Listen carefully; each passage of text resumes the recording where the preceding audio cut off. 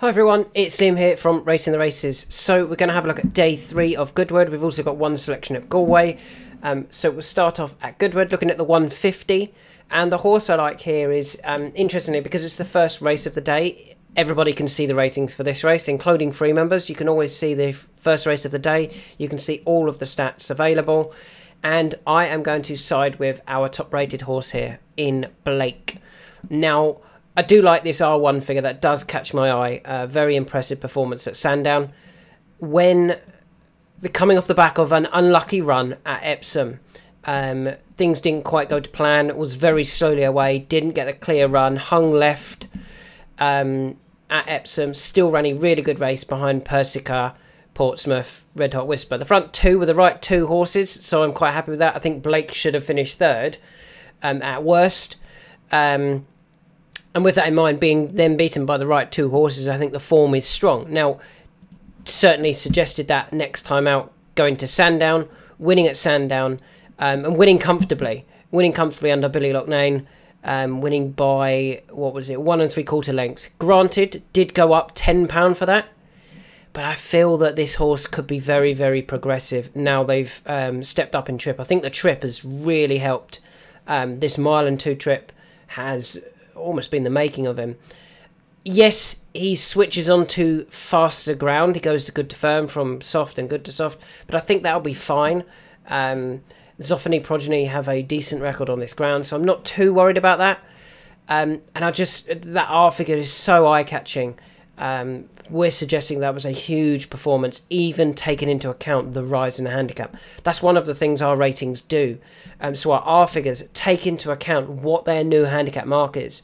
So if that horse, for example, Blake, had been given a 125 for that, we would have said, whilst it was a good performance, under this new mark, this new high, £10 higher mark, it would be difficult for the horse to overcome.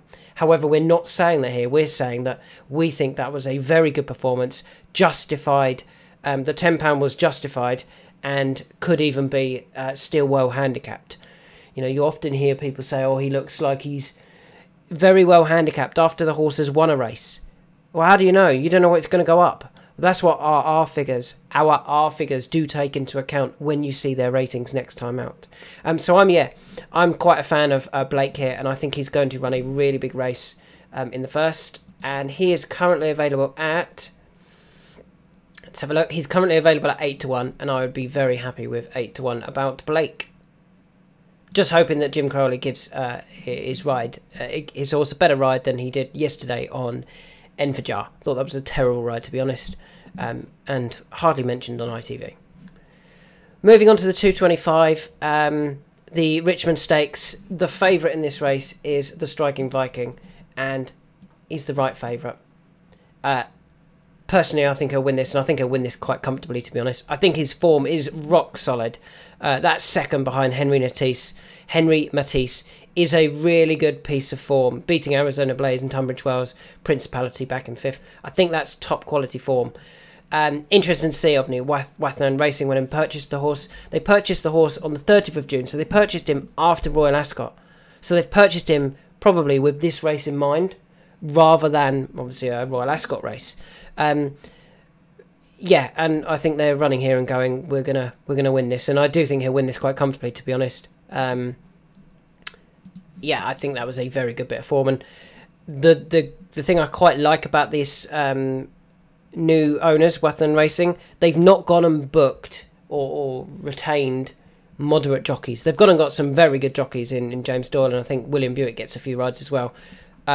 Yeah, I'm very happy with James Doyle on board, and I think Striking Viking will take all of the beating here, and it's the right price at 11 to 8.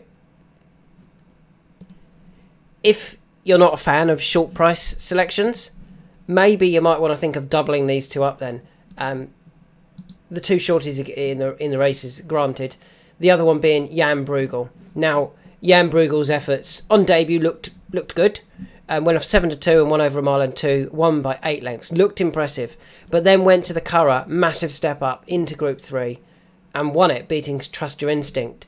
They were well clear of the rest. I think that's the important thing here. If you took out the runner-up, the JP horse, Jan Bruegel had won by a long way, and I think he's going to show that I think he's going to show that he's a Group 1 horse in time. And a step up in distance will be absolutely fine.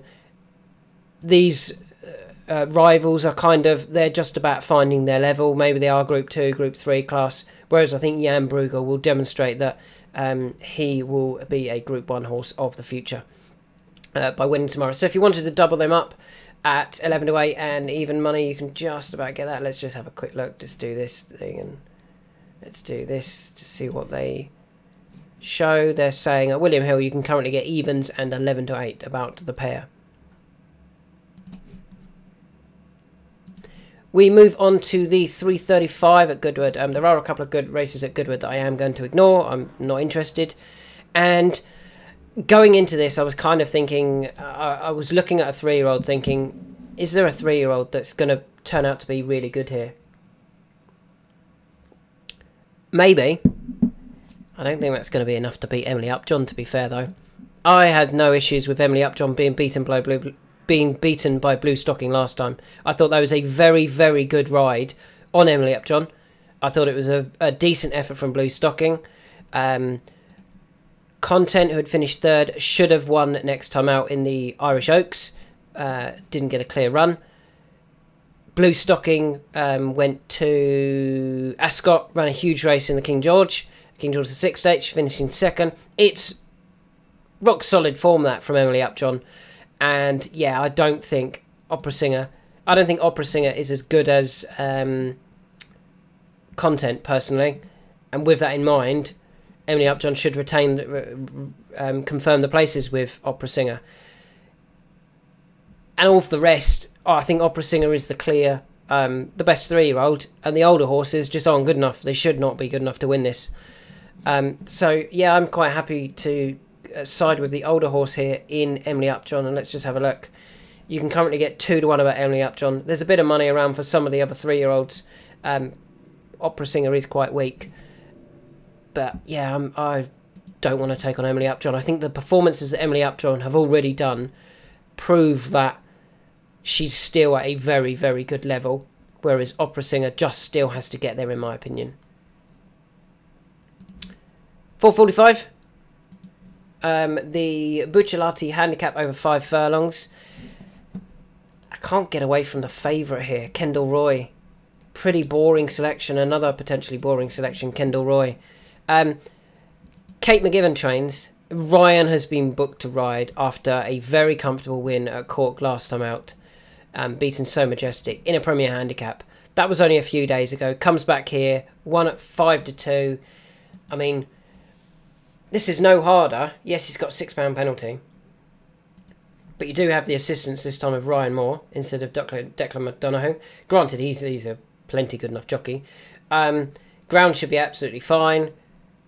Under a penalty, this is one of those horses that could just show that he's very, very progressive. And to be fair, his form of 1-2-1, 0-2-1, he's only had the one poor run in his last 6, sorry.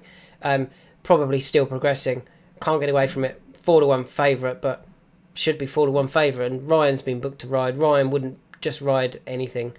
He would want to have a really good chance if he was going to ride. And interesting, this is actually, tomorrow is Thursday. I believe he's off on Friday. He's going to America. So he could have gone, I don't want to hang around. I want to get to America.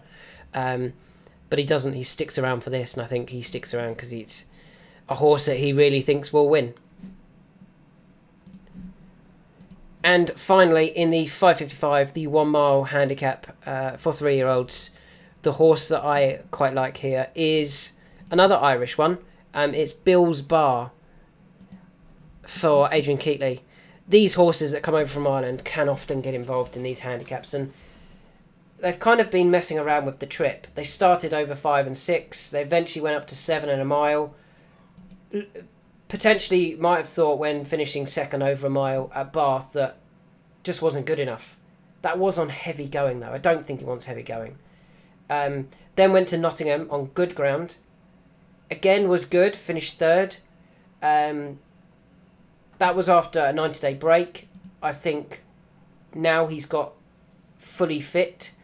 He's also had a very nice prep run at York just a few days ago, finishing second behind Finn Ironside. The step up, back up in trip, Definitely looked like he needed that when finishing second at York, because he went forward, looked like he was going to get swallowed up, battled on, and if it had been over another half a furlong, he would have got back up to win. Yeah, I think it's very interesting that they're more than happy to keep him going and say, yeah, we'll run again very quickly. And because he's not won, the handicap has not really been able to do too much with him. Yes, he's has been as high as 77, but his last 3 runs have all been off 76, and that he's left him on 76. He doesn't want to touch him. I think that might be a mistake. I think under Holly Doyle tomorrow, we might find that 76 is not the true handicap mark. Now he's over a mile on good to firm, and now he's got, he's fully fit after a couple of good runs recently at Nottingham and York. And finally, we have got through these very quick today. At Galway, the horse I like tomorrow in the Galway hurdle, I'm going to take a chance on the 4-year-old. 4-year-old or 5-year-old? 4-year-old. Nürburgring. Nürburgring, to be fair, has been plying his or her, just having his trade in top quality juvenile company. Won at Fairy House in a Grade 3, then finished 3rd at Leopardstown in a Grade 2 behind Carla Conti and Carl Jess. Obviously, Carl Jess went to win at Aintree and Punchestown. Went to Cheltenham, finished 4th behind Majborough, Carl Jess and Salva. Very good form. Then went to Punchestown, finished 3rd behind Carl Jess and Bottler's Secret. Very good form. Probably suggesting he's just short of juvenile Grade 1 winning company, but he's plenty good enough to get placed. I thought it was a very interesting run recently when they got him a fitness run on the flat. Held up out the back, ridden forward, weakened late on, but I'm sure that was just with this race in mind. That was, what, 13 days ago? 14 days ago. 14 days ago, he's fully fit. Into a handicap. If the juvenile form is as strong as I'm hoping it is, 139 might underestimate Nürburgring, and he is the one I like tomorrow in the Galway hurdle. And you can currently get 10 to 1 about Nürburgring. Obviously, Under Control could be anything, could be thrown in for Nicky Henderson. I'm just hoping that the 4-year-old, the juvenile form, is a little bit stronger, or stronger than it has currently been rated. So yeah, they are my selections tomorrow. We've got through them very quickly. Let's go over them again very quickly. Blake in the first. That last time out performance was very good. The step up in trip has really worked. Hopefully he can continue that rich vein of form. And you can currently get 8s about him. The Striking Viking, I think, is a great purchase from Wathan Racing. They're coming here to win this race. And I think he will. His second last time out in Ireland was very good form. Jan Bruegel in the Group 3. I think he'll turn out to be a Group 1 horse. They're winning this en route to something better, I'm sure. You could potentially put them in a double, the last 2. Emily Upjohn in the Nassau Stakes. I think she's better than the 3-year-olds. I think her last time out form was very good behind Blue Stocking and in front of... Who was it in front of? Whoever it was in front of, I'm forgetting the name at the moment. I was also distracted by something outside my window. I like Emily Upjohn. I think she will take all of the beating. Kendall Roy. Ryan Moore staying around to ride. I think he wouldn't want to ride any old thing, particularly in a Class 3 handicap. He rides for Kate McGiven because I think that horse is just in such a rich vein of form that he almost feels it's a surefire winner for him. Bill's Bar in the last at Goodwood. The handicap has left him alone on 76 for the last 3 runs. This step up in trip, good to firm ground, or step back up in trip, good to firm ground. I think he'll go really well under Holly Doyle. And finally, in the last, in the Galway hurdle, sorry, the one I like here is Nürburgring. I'm hoping the juvenile form is stronger than what he's currently been assessed.